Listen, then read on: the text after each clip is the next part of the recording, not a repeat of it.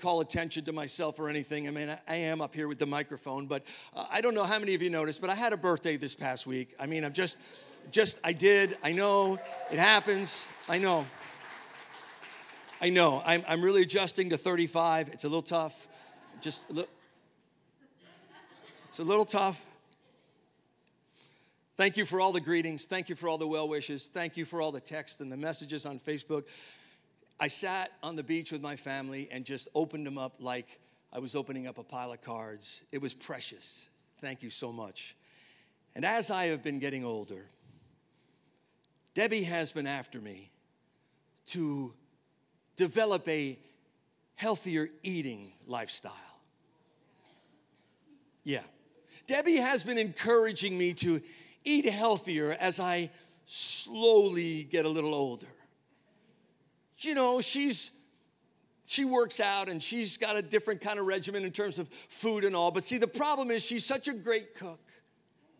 And I just love her cooking, and we enjoy going out, and we just enjoy all kinds of, we're foodies. We just enjoy the flavors and the taste. And she, you know, with every passing year, she seems to get a little more impassioned with her plea to me to start eating healthier. And I realized something this week as I'm getting older and getting wiser, that probably in my life, the most balanced meal that I enjoy, the most balanced part of my diet is the Philly cheesesteak. I really have come to love this thing. I mean, if you think about it, you got bread, you got cheese, you got meat. That's all the food groups. You got them all in this one sandwich. I love it. And Debbie occasionally will say, Paul, you're not eating enough salad. That's no problem. I'm going to get a cheesesteak hoagie. They'll put some lettuce on there, some onions. I got my salad. I'm good to go. And when she bugs me about not eating enough fruit, you know what I do? Boom. I go pizza steak. Because tomato sauce is made with tomatoes, and tomatoes are fruit. I got my fruit. This is the perfect sandwich. I'm telling you, it's life-sustaining. Sometimes, speaking of food, sometimes as I prepare, and I've used this analogy from time to time in our journey, sometimes I feel like I'm a cook in a kitchen. Sometimes I feel like I'm Chef Paul. I really do. I feel like... now, I can't cook. I can do breakfast a little bit. I can't really cook. But sometimes I feel as God is giving me the message, and I say, God, I want it to be a balanced and a healthy message. I mean, not just bacon. It's got to be a little more than that. Balanced diet in life is important. Balanced diet in the spirit is even more vital. Now, I'm going somewhere tonight. Balanced diet. Making sure what you're taking into your spirit, your soul, your eternal soul is not all just the good stuff. Not all just the cheesesteaks, but occasionally you're going to eat the broccoli and the peas and the lima beans. Because you see, here's what Scripture says. Jesus said in Matthew 5, verse 6, He said to you and I, blessed, which in this context means this, joyful and nourished by God's goodness. So blessed are those who hunger and thirst for righteousness. They will be completely satisfied. Now that's referring to a balanced spiritual intake. If you and I will allow the Holy Spirit to not only encourage us, but also challenge us, to not only inspire us, but to convict us, then God says you will be nourished by His goodness. And if you came hungry tonight in the Spirit, you're not leaving this place empty. You will leave full. Why? How do I know that? Because the Holy Spirit has been stirring in my heart once again all week, saying you take a little bit of this and put it in that, and you stir it up and give it some time, and now we're going to add a little bit of this. And as it all comes together, I'm like, here we go. It's time for the next installment. And although this, now I'll just tell you, this may be a little different tonight. Maybe a little more of a sober message tonight. Maybe it's a little more of the vegetables tonight. Maybe we won't laugh quite as much in this message as we do often. Maybe I won't be quite as comical because you see, some subject matter requires us to be sober. Some subject matters requires us to just stop for a moment and say, okay, many good times are coming, But for these next few minutes, we calm our spirit. We calm our hearts. We say, God, talk to me individually. Convict me individually. And so I want to talk tonight on the subject of the domino effect.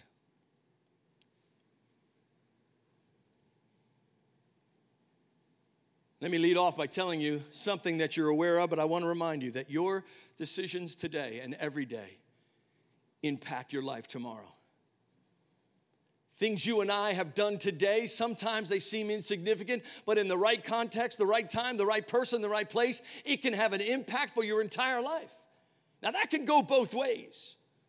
I've had people that I've met in seemingly random situations, ended up connecting with them, and it ended up leading to a job. Beautiful. Moving into a new phase of career. I've had that happen in my life. But there are times, as we're going to look tonight, the journey of David, there are times when we can also set in motion some things we wish would have stopped. Galatians 6:7 says, don't be misled or don't be deceived or don't fool yourself. You cannot mock the justice of God. You will always harvest what you plant. Now that sounds foreboding, but this too goes both ways. So many in this room have been sowing really good seed. You've sown seeds of faithfulness. You will reap a harvest for that. Beautiful fruit is coming. Some of you have sown in financial ways into this ministry to bless other people. You will reap a harvest for that. Good crops are coming. Some of you have sown into love and caring for others. I'm telling you, God said, don't be fooled. It's going to come back and a beautiful harvest is coming. But of course, we know in life there is the other side of the pendulum swing, which is be careful of the words you speak. Be careful of the actions you do. Be careful of the relationships you cultivate. Be careful of the things day to day, because we are all in one way or another planting seed. God says eventually that seed will have a harvest. Either good or not so good. So we're going to pick up the account tonight in Scripture. David has been king for probably about 10 years. Remember, I told you this series isn't going to be chronological. We're going to do it thematic. So we're jumping a little bit ahead of where we were last week, and we'll be bouncing around. You'll excuse me for that. I just going based on how I feel the Lord is leading theme-wise. So David has been king for about 10 years. He's in his palace. He's kind of got it made. He's got a family. We pick up the account in the book of 2 Samuel. Chapter 11, and very first verse. Here's how this chapter begins. In the spring of the year, when kings normally go out to war, King David sent his general Joab and the Israelite army to fight the Ammonites. They destroyed the Ammonite army and laid siege to the city of Rabbah. However, Scripture says, King David stayed behind in Jerusalem. I'm talking tonight the subject of domino effect. A seeming innocuous verse. You might just pass right by this, but when we begin to see the chain of events that began with the fact that he wasn't where he was supposed to be. He's a king, it's a time of war, and where is David? Well, he just stayed behind. The next verse through the narrative says, late one afternoon after his midday rest. Now, the Scribner's translation would say after his nap. I love a good nap. Anybody else love a good nap? Amanda said to me this week, she actually said, Dad, what do you want for your birthday? I said, I want a nap. And I got one on the beach with my toes in the sand and the ocean behind me. That sound, it was so relaxing. It was so wonderful. I got a nap. So nothing wrong with naps, but put it together. David's not where he's supposed to be. War is going on, and he's chilling. As a matter of fact, he just took a nap. He gets out of the bed in late afternoon, and because his palace was the highest building in the town, he's walking on the roof and he's looking out and surveying the community of Jerusalem, his kingdom. And the very next verse tells us, as he looked out over the city, he noticed a woman of unusual beauty taking a bath. Now, right there, I wish the next words were, he turned around, he went back in, and he had dinner with his family. I wish it said something like he stopped in his tracks. He just said, I can't look there. I'm just going to go cut the grass or something. But he doesn't. He's not where he's supposed to be. He's chilling when he should be fighting. And he's looking a little too long. And the rest of the verse says this. He sent someone to find out, who is this woman? And he was told, she's Bathsheba, the daughter of Eliam, the wife of Uriah the Hittite. Pause there, because I want to walk through this. I want you to get the narrative here as it is in context. It's significant that it was Uriah the Hittite was mentioned. You see, Bathsheba was married to somebody very close and very special to David. That's who this woman was. Now, Uriah the Hittite, Hittites were a nation that was there many generations earlier as Israel took over Canaan. And it's one of the nations they did not eradicate, and rather the Hittites integrated into Israel culture. They worshiped Yahweh. They sang to the same God you sang to tonight. They became part of the army. And this man, Uriah, actually was an amazing soldier, pointed out in 2 Samuel chapter 23, the highlight of David's mighty men. He was, in verse 39, called out by name. So get it now. David knows Bathsheba's husband really well. He was a fighter. As a matter of fact, at that moment, Uriah is fighting while King David is home. Uriah was laying his life on the line as soldiers do, while King David was taking a nap. And he holds the gaze. And what happens next, I'll just go through and list the next events in the next 20 verses. Here's what happens. He summons Bathsheba. She comes to the palace, and they have intimate relations. And the dominoes continue to fall. Bathsheba eventually becomes pregnant from the relationship. David decides he's going to devise a plan to cover up his sin. He summons Uriah from the fighting field. I'll just summarize it for you. Brings him back into town and says, dude, you're doing such a great job. I want you to spend a few nights at home with your wife and just relax. You earned the rest. David's thought was, if the husband's home with his wife, nobody will ever know who the father is of this child. And Uriah, being the soldier and the loyal servant of the king, he says, listen, my other brothers in arms are still at war. I'm not going home to my house to hang out and be comfortable. I'm going to sleep here on the floor until you let me go back to the front lines. And this went on not once but twice. And Uriah just would not go home because he says, how can I chill while my brothers are fighting? So David eventually sends him back to the front lines as the plan is unsuccessful, but it doesn't stop there.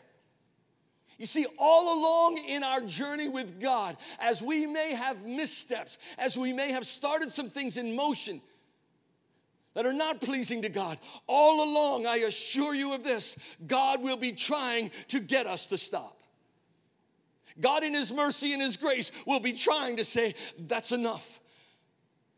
Ask forgiveness right here, and let's deal with it from this point. When the plot failed to have Uriah back with his wife, that was an amazing sign of God's mercy, saying to David, stop, enough. But instead, David takes things to the extreme. I'm going to say it again. Our decisions today will impact tomorrow. There's a man named Ravi Zacharias. Many of you know him. He's a wonderful author, a Christian orator, and just a scholar and an apologist for Christianity. He said a quote many years ago that I want to show you tonight. It says, sin will take you farther than you want to go. It will keep you longer than you want to stay. And it costs more than you want to pay. Now I'm telling you, the Holy Spirit is not mad at you tonight. in love, in grace, and mercy, he has sent me with a message, with a red flag. Someone, stop the dominoes falling. Someone, correct your course. Because the direction you're heading is going to be farther than you want to go. It'll cost you more than you want to pay. God's mercy is calling tonight. Now here's what we all have. We all have blind spots. We all have them. You think about David in this situation. David's got it made. He's got all the power, got all the money. He's finally where God called him to be. He is in the lap of success. He has absolutely got it going on. And in the middle of this moment in his life, he makes a misstep that goes out of control. How many people have we read over the years? Ministers, politicians, other maybe celebrities, that in the peak of their success, they do something that seems to be unbelievably stupid. And it ruins their career. It ruins their standing. We've seen it over and over. And you say, how can David, the anointed one, the one who wrote the 23rd Psalm, how can he be in this position? We all have blind spots. Somewhere in David's situation, he got complacent. He took for granted the blessings, the power, the wonderful provisions that God had given him, the price that it cost him to get to that place of success. He took it for granted and let his guard down. Now, that is a condition of human nature that is baffling at times. But I know one thing for sure. God's love and God's grace and God's mercy and his Holy Spirit is always calling us. He's always dealing with us. And we've all got blind spots. We've all got places where we don't see it coming. I have an analogy of I used to travel a lot for business. Even as the Haven was starting, I had a corporate job, and I did a lot of traveling throughout the United States. And, you know, you get to the airport and you rent a car. And sometimes, you know, I like cars. And so I would try different vehicles and, you know, get the big ones, the small ones, the fast ones, the ridiculous electric ones. I'm sorry. And one time, one of my last trips I took last year, I got a car that had all the bells and whistles, including one of those navigation safety systems, automated safety guidance system, you know? It could park itself.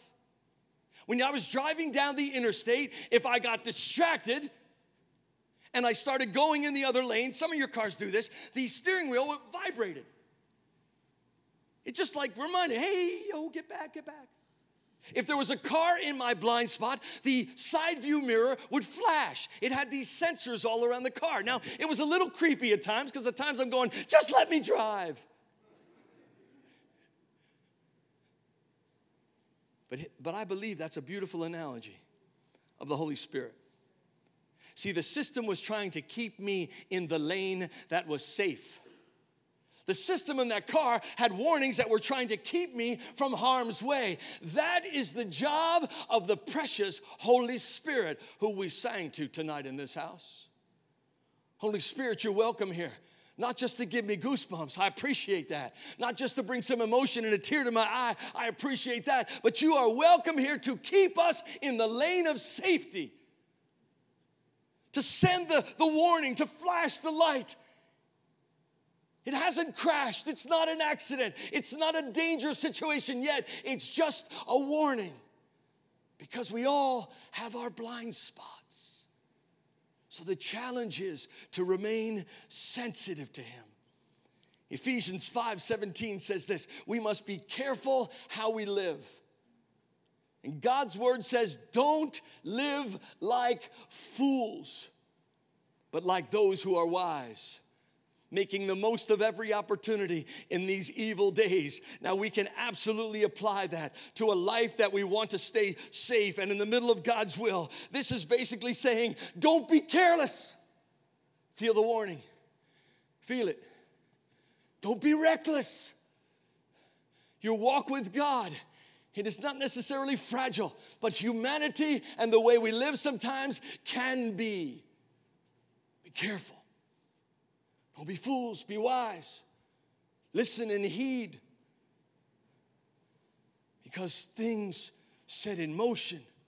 You know, I watched a few videos. I was going to play a clip tonight, but just didn't have time to get it loaded, where somebody had one of these really big domino things where they set it up and had all the designs. And one of the things I noticed is the first ones moved a lot slower than the ones moved toward the end.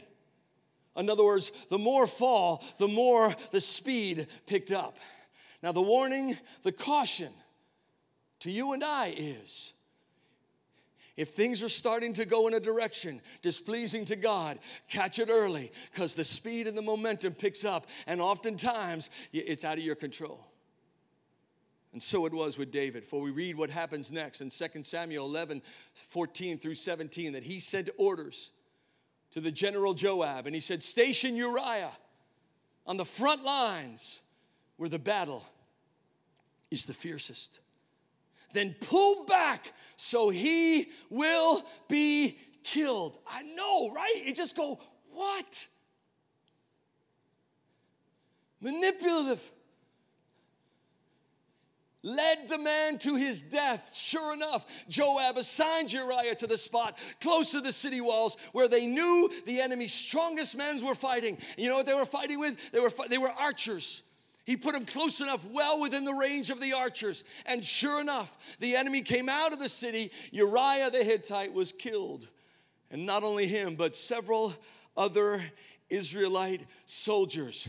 These soldiers served their king, and their king was David, who just put them in harm's way. And the dominoes continue to fall. And the man who wasn't where he was supposed to be, what he was called to do, the man who was napping when he should have been fighting, the man who looked a little too long, the man who pursued that look and things continued, now he has committed murder.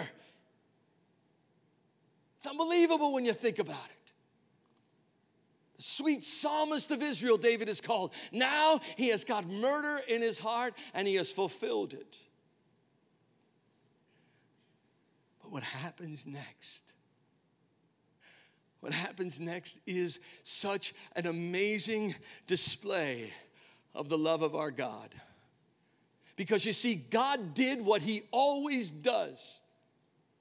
He was trying to convict David. He was trying to probe David as things are going out of control. But eventually what he did was he sent someone with a message to him. He sent a prophet named Nathan. God will always put somebody in your life in his love and grace and mercy to get your attention. He loves you that much. And it may embarrass you, and it may even humiliate you, but ultimately it can save your eternal soul. That's how much God loves you. He stirred a man named Nathan. He sent him to David, and Nathan had a lot of guts. I respect this dude. He went to the most powerful man in the world, at least in his country, and he began to tell him a story, a parable, and it basically ended up convicting David. And eventually Nathan says, listen, that guy in that story, it's really you. You're the man. You murdered Uriah the Hittite, and you stole his wife. Whoa.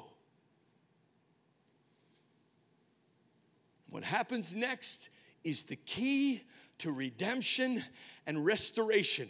It was in this account, and it is tonight.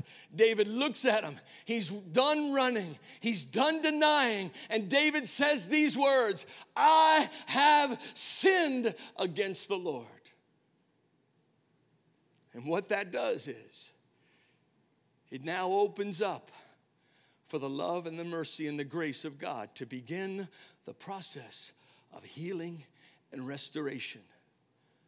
I have shared my personal journey and testimonies at times here. And I shared the one where I was a professional musician and I was absolutely in a lifestyle that was so far from God. And I'll just reiterate one little part of it because I believe it bears repeating. I was playing in a club, and the frenzy, the party atmosphere was frenzy, and it was a Sunday evening, and my wife was in church, and I'm at this club, and I'm about to just set the place on fire with our music, and a storm rolls in. Because it was out on the water, the owner of the club says, we're going to close the tarps down and wrap up your equipment. We're just going to party. We're not going to, you guys, we're still going to pay you, but everybody's out here, but the rain is coming. Let's just ride out the storm, and this is going to be fun. Yes, this is going to be fun. I was standing around in that crowd, cocktail in my hand. The party is revved up. I'm right in the middle of it, ringleading the madness. And I heard a cry from within my eternal soul. I heard one word, and that word was, run. Run for your life. And it was so profound, and it was just so loud in my ears, even though it wasn't necessarily audible. And the storm was raging, lightning coming, just torrential rain, and a 300-yard boardwalk back to the mainland from where this club was. I put my cocktail down. I said to everybody there, before I had time to talk myself out of it, I said, I got to go. And I took off into the storm.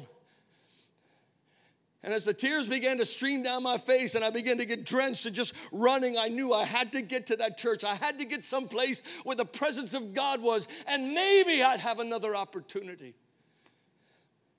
And maybe He'd redeemed all those things that I squandered, the time and the talent, relationships, those things He gave me as a blessing that I had let slip through my hands from my own arrogance. I got to that church. I have no idea what the man spoke about, but at the end I found a place to pray, and I said, God, if you will, I said, I've sinned against you. If you will, take me back.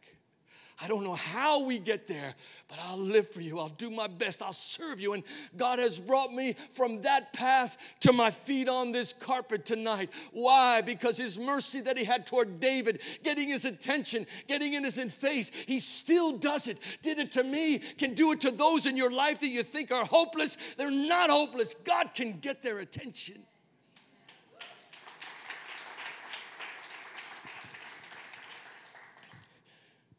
Let me help you as a pastor a little bit tonight. Let me say this emphatically. Temptation is not sin. David on that roof, seeing the woman, that's not sin. The lingering, the pursuing, the following through. Think of it this way. Temptation is like a train. You're standing at the station. The train comes through. We all have our weak spots. We all have our things that are our bullseye, that the devil just targets us at. Sometimes it's lust. Sometimes it's substance, whatever, relationship. It's all kinds of things. The train rolls in the station. You're standing there. It wants to get your attention.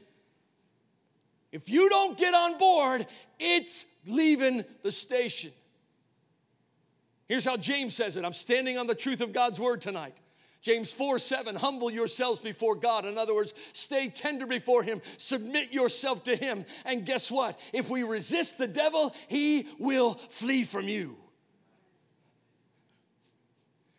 I get tempted all the time.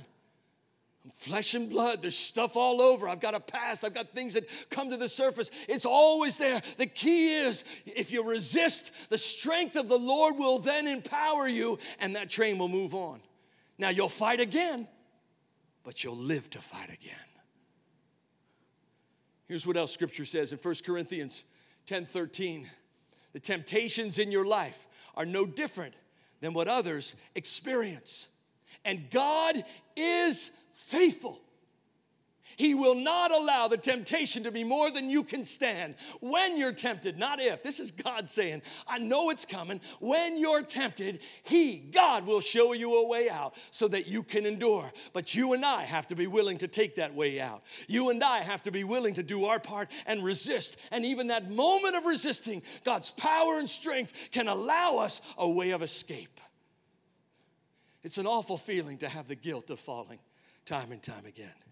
It's an awful feeling. And the enemy of your soul will use that to beat you over the head all night long. He'll torment you in your sleep. Once in a while, it is awesome to be able to say, I withstood one time. I won a battle. The war's still going, but I won this time. I didn't get on the train. I fought it. I resisted it, and God gave me a way out. Take that and smack him in the head with it once in a while. All right, let me keep teaching. Respond to conviction quickly. Remember, David said right away, I've sinned against the Lord. He didn't say, I'm caught. He said, I've sinned. And let me just bring you at ease here, the difference between conviction and condemnation. You got to get this. It'll help you in your spiritual journey. Condemnation comes from Satan. Condemnation makes us feel so guilty, it wants us to run from God's presence. If you've ever had a bad week and you've stumbled and you've fallen a lot, and the last place you want to be is here, that's condemnation. That is not God. That's the devil keeping you away. Because what conviction does is it draws you to the heart of God. And at the heart of God is love. And love forgives and love sets free. Conviction. We feel guilt, but we feel drawn to God's heart. Jesus said, no one comes to me unless the Father who sent me draws them. He does that through the precious Holy Spirit. I draw you not to kill you. I draw you to give you life. I draw you to give you freedom and victory. Let me continue. I'm so glad that God's mercy and grace is greater than our sin. Somebody want to give him thanks for that tonight. His mercy and grace, greater than our sin. We love this verse around here. 1 John 1:9. If we confess our sins, he, God, is faithful and justified to forgive us and cleanse us from all unrighteousness. Yeah, but I keep falling for the same sin. He can forgive it over and over again. There's no limit there. It doesn't say you got 10 times. When you use those up, too bad. No, the mercy and grace of God is greater. And I love this verse in Hebrews 4:16. Let us with confidence, draw near to the throne of grace. I don't know how you picture God. I don't know if you've ever pictured him sitting up there as a mean old man with a beard. Not that there's anything wrong with a beard, I hope, really. I don't know if you picture him that way. But here's how you should picture him. Sitting on a throne, the very throne is grace. Unmerited favor and blessing. That's the throne God sits on. And he says, come in confidence into my presence. As you feel the drawing, someone in the house is feeling that drawing right now. I know it, I hear it, I sense it. God is saying by his Holy Spirit, don't fear, but come with confidence. Because it's a throne of grace. And there you'll find mercy. Mercy says, you're guilty, but I still forgive you. And you'll find grace to help in your time of need. So let me land this plane. Let me wrap up and ask, how are you going to react to conviction? We all fall. We all stumble. All have sinned and come short of God's glory, Scripture says. And the Holy Spirit faithfully will convict. He will. That's his job. You're going to feel the flashing light. How you're going to respond. I love what David wrote at this point of being nailed. He is guilty. He is absolutely going to face some repercussions. Listen, God forgave him, but there were still things from his actions that he had to pay for the rest of his life. But as far as his relationship with God, it was mended and it was made whole. And in those moments of being exposed, in those moments of being found guilty, he writes the beautiful penitent psalm, Psalm 51. Now, if you don't have Psalm 51 marked in your app or in your physical Bible or whatever you use, you need to. Because I promise you, this will be a prayer you will pray your whole life. I promise you there are going to be times where all you can say is, have mercy. Have mercy on me, oh God. Not because I deserve it, but because of your unfailing love. Because of your great compassion, blot out the stain of my sin.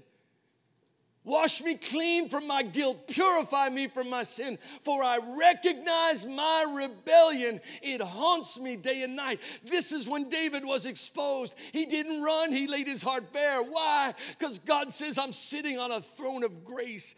You can come. And he says, create in me a clean heart, oh God.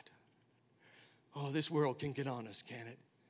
Sometimes it just feels like the dust and dirt of this life are all on us. And sometimes it feels like it's even gotten our heart. But I pray like David prays, create in me a clean heart. Renew a loyal or a right spirit in me. Do not banish me from your presence, and don't take your Holy Spirit from me. Restore to me the joy of my salvation and make me willing to obey you. Can I tell you what? The rest of the story, as we go through this journey, God answers that prayer. David has a fruitful life. David has a beautiful family. David ends up leading in victory. God answers that prayer, and he still does. He still does. I don't know how your heart feels tonight, but if it doesn't feel very clean, God says, ask me. I'll make it clean. Restore the joy of my salvation. You ask. God says, I will do it. So let me wrap with this. Remember, David was chosen because of his heart. Remember, that was the difference. He had a heart after God. That's why Samuel found him. That's why Samuel anointed him. That's the difference here. When he fell, he still knew where to come. And in that Psalm 51, verse 17, David says, you will not reject a broken and a repentant heart, O God. Can you guys bow your heads for a moment tonight? I'm going to let you go in a minute. You will not reject a broken and repentant heart, oh God. I wonder if tonight in this room, maybe you're willing to admit that you're in a situation where you need to be restored to God. Perhaps some of your own actions has created some distance, and you felt a gentle tug at your heart all night. You felt a little bit of a nudge all night, sitting here realizing that, yes, you've toppled some dominoes, but yes, the Holy Spirit, the Spirit of love and grace and mercy and conviction is in the house, not pushing you away, but drawing you to God. I just want to pray with you tonight. I want to say a prayer for restoration. I want to say a prayer for forgiveness. If you're in the house and that's you tonight, would you raise your hand? You feel like you need to do some damage control, your relationship with God all over the room. I see it. I see it.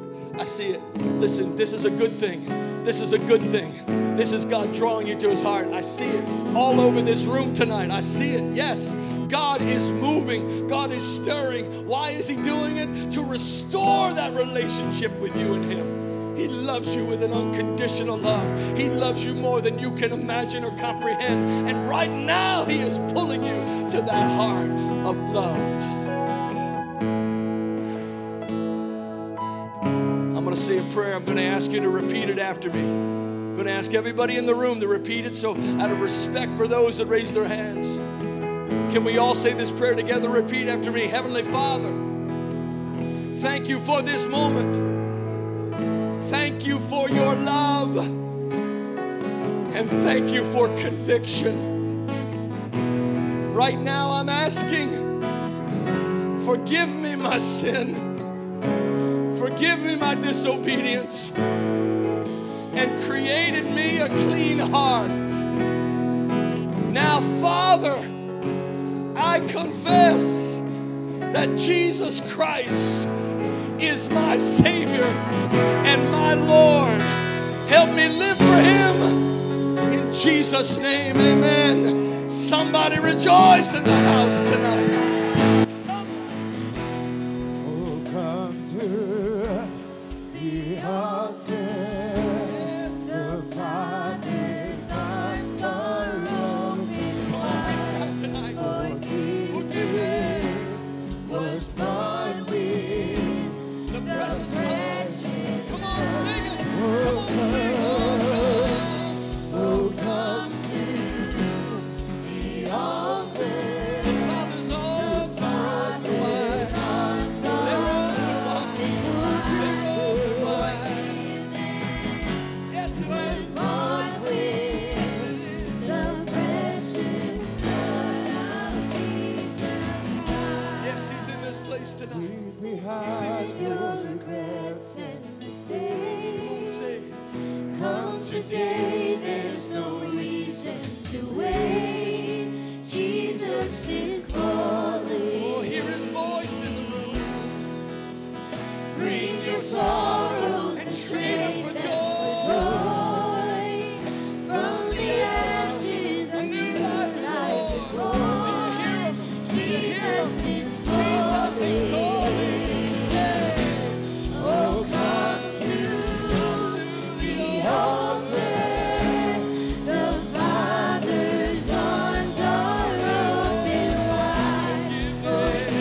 Forgiveness was bought with the precious the blood. precious Say it once more. Say it once more. Come to the altar. The Father's arms are open wide. Forgiveness was bought with the precious blood of Jesus. Thank you for your Holy Spirit in this place. Thank you for your Holy Spirit in this room. Oh, what a Savior. Come on, say, Isn't He wonderful? Sing hallelujah.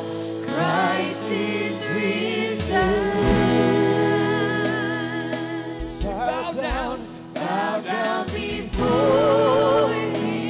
for He is Lord of all. For He is Lord of Somebody sing hallelujah. Sing hallelujah.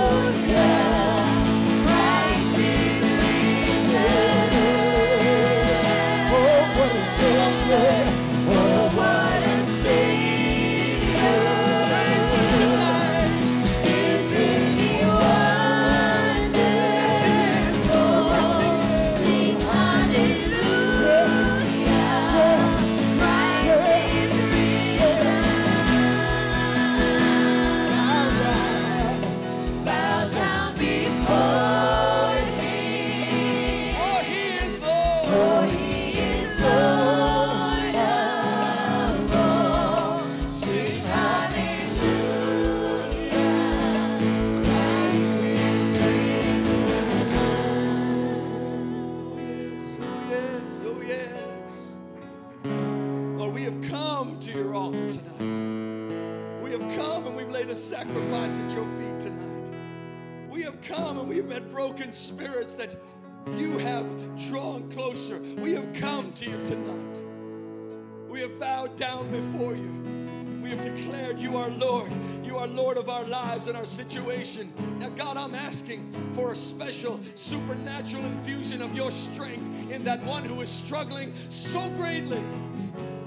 Father, I pray that they would sense in the moment that they resist that you are there and you are empowering them to overcome. And then let one moment of overcoming lead to another, and then a lifetime and a pattern of living in victory. I declare it over someone's life right now in the name of Jesus in this house. In this house. In this house. Thank you for your grace. Can you thank Him for His love tonight? Can you just lift a hand and thank Him? Can you thank Him for His love tonight? Can you thank Him for His love tonight? Thank you, Jesus. Thank you, Jesus. Thank you, Lord. Sing that bridge again. Oh, what a Savior. Nice and softly. Isn't He wonderful? Sing hallelujah. Christ is risen. So bow down before Him. Bow down before Him. He is wonderful. For He He is is Lord of all. Lord of all. Sing hallelujah. Christ is risen. Lord, we love you tonight. We thank you for your faithfulness tonight. We thank you for your grace tonight, for your love tonight, for your compassion to us tonight. Lord, go with us as we leave this place with a keen sense of your presence, your power, your enabling, your strength. I pray in Jesus' name. Bless every home and every family. God, I pray that we would be light for you in this crazy, dark world when we leave this place. In Jesus' name. Amen, amen. I love you guys. I love you guys. I love you guys. I love you guys.